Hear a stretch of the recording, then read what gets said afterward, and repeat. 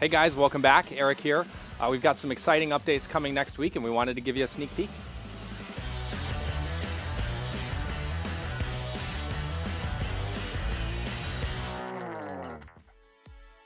What are we going to see with the map update? So we've got a map update coming up with a bunch of new points of interest, including the city, as well as a bunch of new named areas on the west side of the map. We felt that it was a little bit light on points of interest, so we wanted to kind of even the island out and make it feel like there were more locations to drop into. We've also separated the map into more clearly defined what we call biomes. The swamp feels swampier, the mountains feel more mountainy. Really, the different areas of the map feel more unique. There's also a bunch of additional quality of life improvements. These are work in progress. We're always continuing to make updates to the map.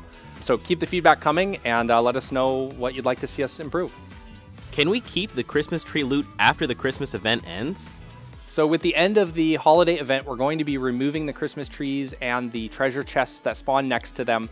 This was for two reasons. The first reason is the event was over.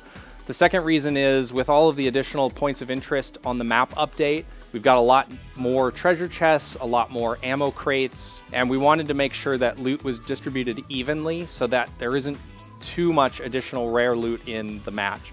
So we're going to be keeping a close eye on that, and if we need to make adjustments to the treasure chest and ammo spawn rates, we'll be looking at that and doing so. It's possible that we may add more event-specific treasure chests and locations down the road. All right, everyone, thanks for watching. We really appreciate all of your excitement towards Fortnite. 2018 is going to be a really big year for us, and we can't wait to share all of the fun stuff we've got in store.